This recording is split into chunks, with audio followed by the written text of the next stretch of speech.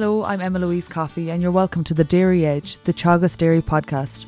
We're bringing you the latest information, insights and opinion to improve dairy farm performance. On this week's episode, we are finding out more about the lean concept and why farmers can look to implement it. Lean leads to greater efficiency, reduced time spent at tasks, improved farm safety and increased overall profitability. John Murphy from Dairygold and Marion Beecher from Teagasc join us to tell us more. The original concept probably goes back to Henry Ford and the manufacture of the Model T car. And then Toyota post-World War II took this up and their efficiency approach that they brought to their production system.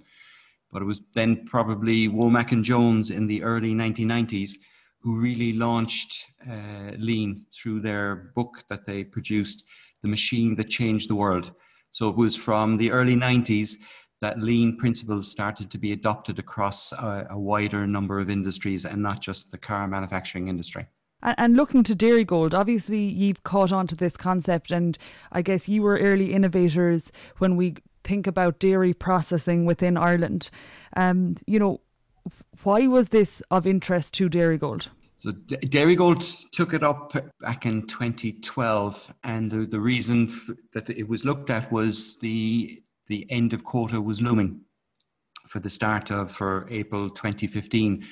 And while Dairygold was investing a lot of money in steel, it was believed that at the time steel alone wasn't going to get Dairygold through the tidal wave of milk that was going to be approaching the business.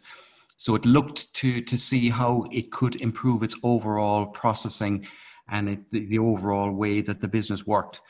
And with the support of Enterprise Ireland and Richard Keegan, lean was seen as the way to address this. And talk through how this worked, John. What did this look like on the ground? So from a Dairygold perspective, what it looks like is that each area of the business has a physical area where the teams now meet weekly. It's where data is displayed on weekly performance of the area, the priorities of the areas, their actions, and areas are identified for improvement. The working areas as well are all laid out so that it's clear where the tools are for use.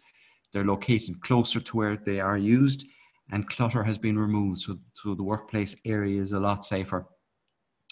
The work itself has been standardized so that now everybody does the job the same way. This, which is considered at the time to be the best way.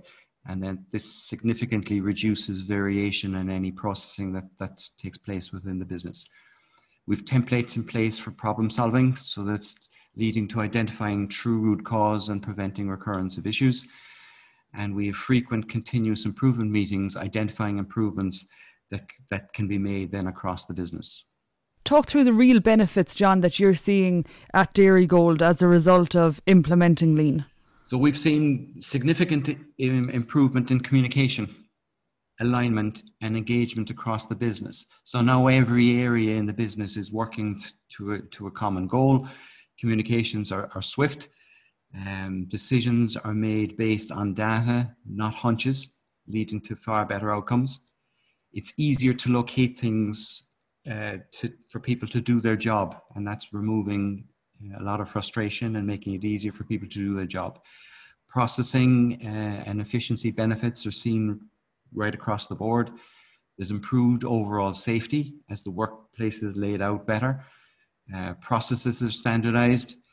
Everyone's doing the job the same way, which has yielded quality improvements, and overall financial benefits are seen with constantly striving to make tomorrow better than today.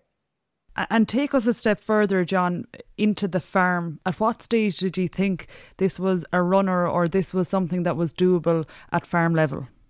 I suppose once it became clear that implementing lean at the processing level was a success and yielded benefits, and then considering the challenges facing the farmers on labour, milk price and safety, this was back in 2016, 2017, and considering then the symbiotic relationship that Dairygold has with its suppliers, We just had to look at how we could apply lean on the farm.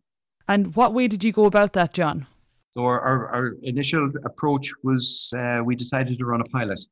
We wanted to understand what elements of lean would or would not work at the farm level, how it would be adopted at the farm environment, and to try and understand how we could expand the implementation then to around 3,000 suppliers and ultimately make it self-sustaining.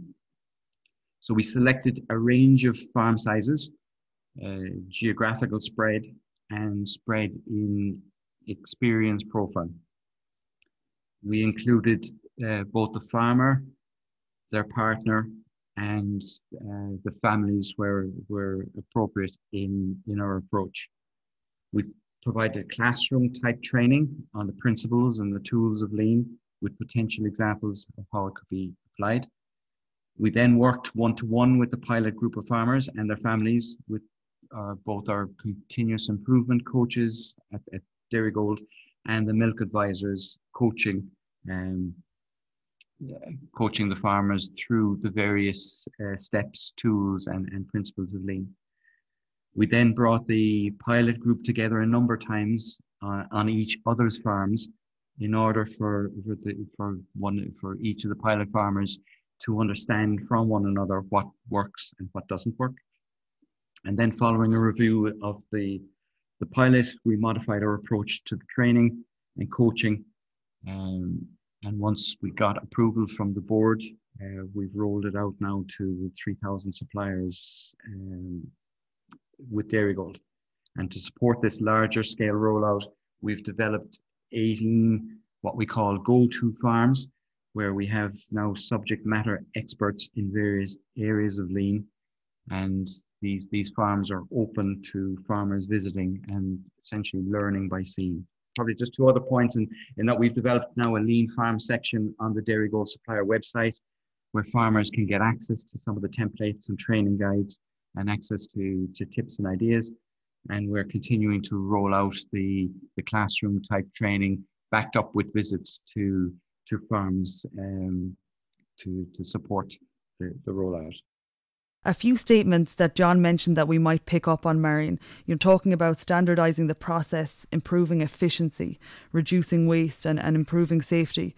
This is something that Dairygold have rolled out across their suppliers, and we've seen it across other processes too. Is lean important for dairy farms?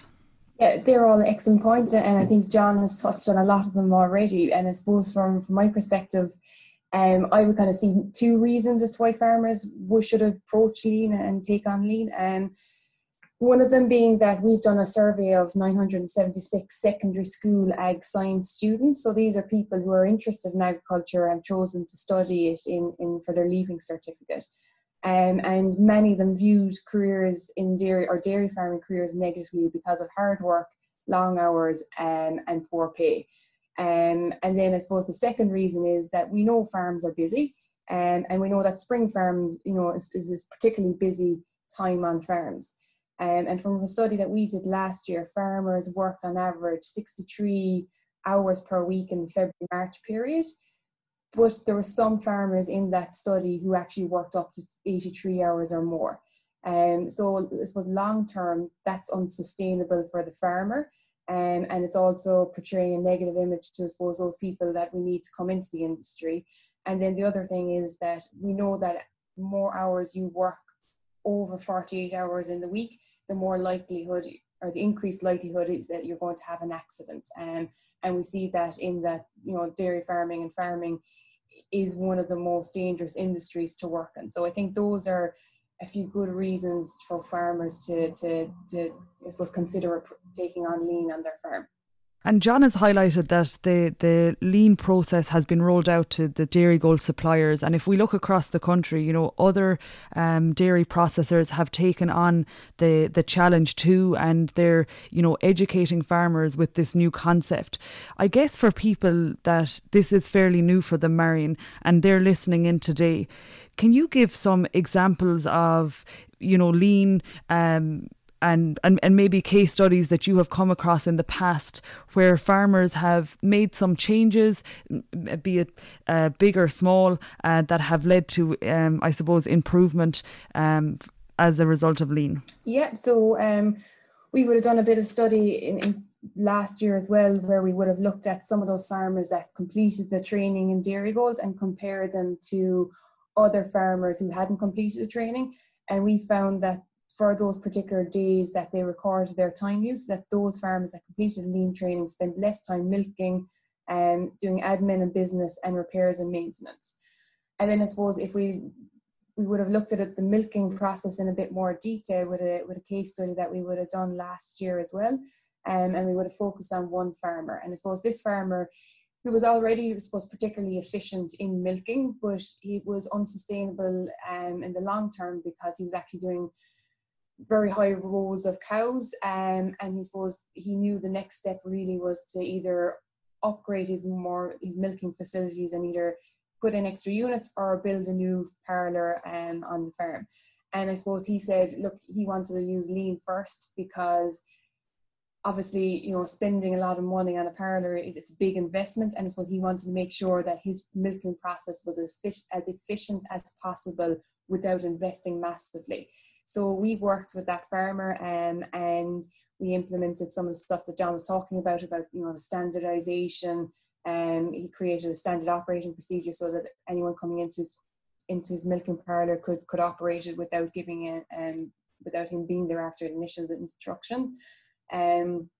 We improved the cow flow a little bit, and he also improved his routine, and we did that based on measurements. As John said, lean is all about making decisions based on data and not hunches. So we worked with that farmer, measured his process before we made any changes, worked with him and identified where the changes should be made, and then recorded again afterwards to see what that impact was. And what we found was that that farmer, even though he was efficient already, he actually made a saving of 20 minutes in that short period. So that was for the late October, November period. So if we say that, that farmer managed to save 20 minutes per milking, so that would be 40 minutes per day, and then say take an average of a 280-day lactation, that farm is going to save 186 hours in the year.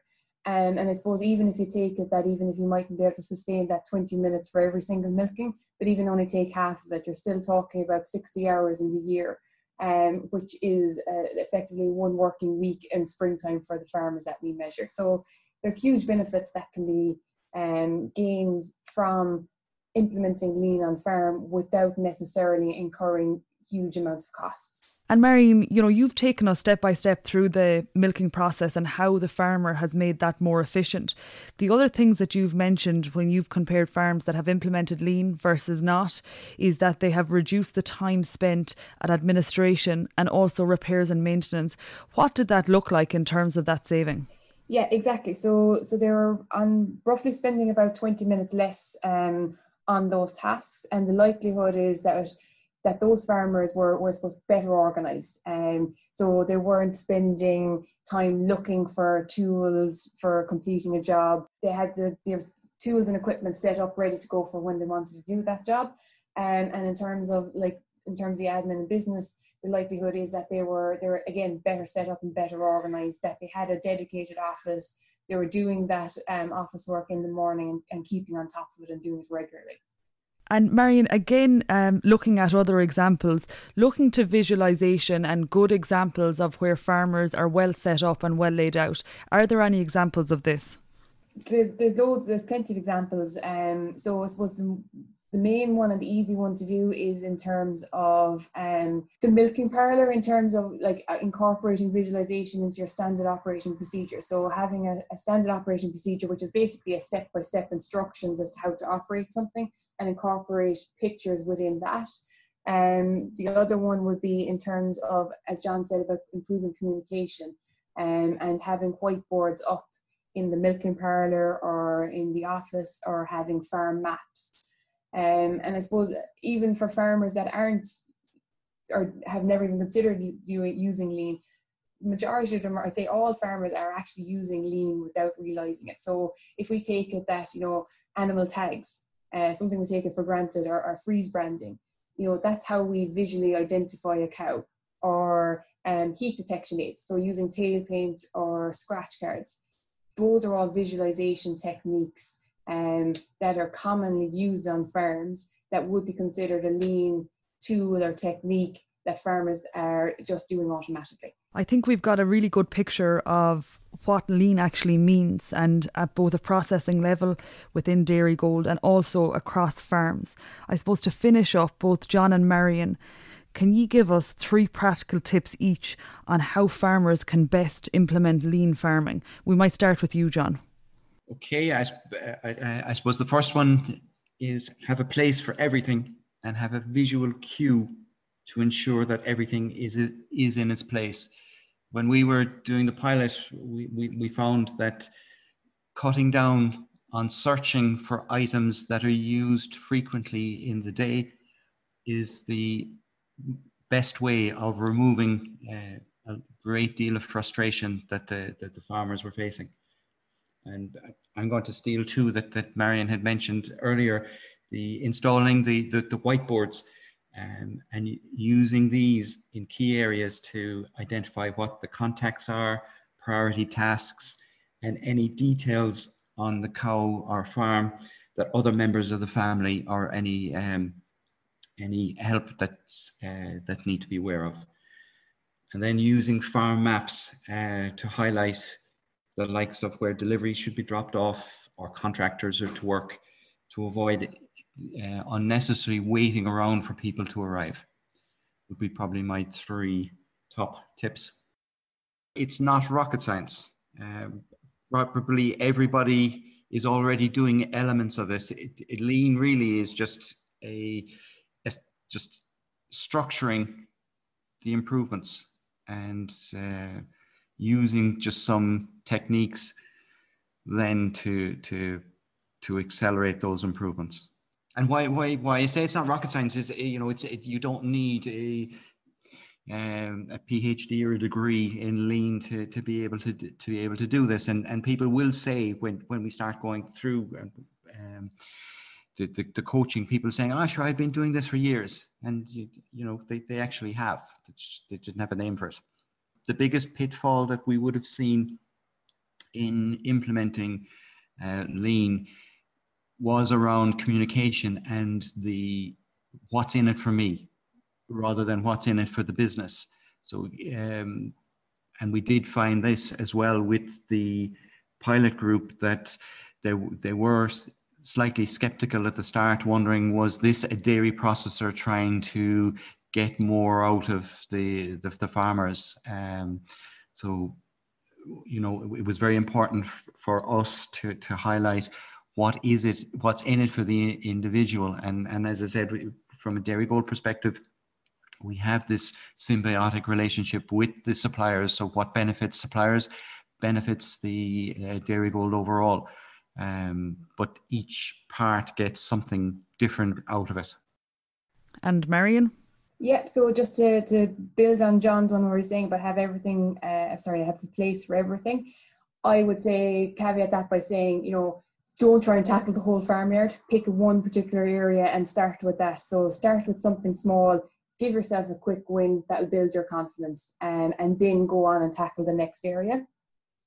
The next thing would be to maybe focus on milking efficiency. So we know from research that that's where the majority of time is spent on dairy farms in the year. So any I suppose time saved in that area in milking is going to save you time overall and is going to improve your efficiency overall. And then the third advice I'd have would be to make use of available resources. So John has mentioned that the Dairygold website has an excellent section for its suppliers. They also have an excellent shop with a dedicated lean section. Teagasc also have on our labour section on the website have a lean section where we have some templates and the case studies that we've worked on, and we also have some standard operating procedures as well on the website that can be adapted for your own farm. And I suppose with that, in terms of available resources, is to engage with your family and engage with your discussion group, so build a support network. And also there's actually a really good book by a New Zealander, Lean Dairy Farm by Jana Hocken. So that's something, if someone doesn't know anything and wants to learn more, is another really good resource. I think we've got a really, really good picture of lean at this stage. And one thing that you mentioned, Marion, don't tackle it all at once, because then it'll get overwhelming and you might just, I suppose, give up early on. One step at a time. And as the saying goes, Rome wasn't built in a day. I think if we look at the overall picture of lean and a lot of the things you've highlighted, some really, really important things about improving the safety of the dairy farm as a workplace. You know, lean has a huge role, and there's a lot of different things that are going to impact the farm business positively. Improved communication, improved in the process and standardization of processes, reducing the waste on the farm and improving profitability.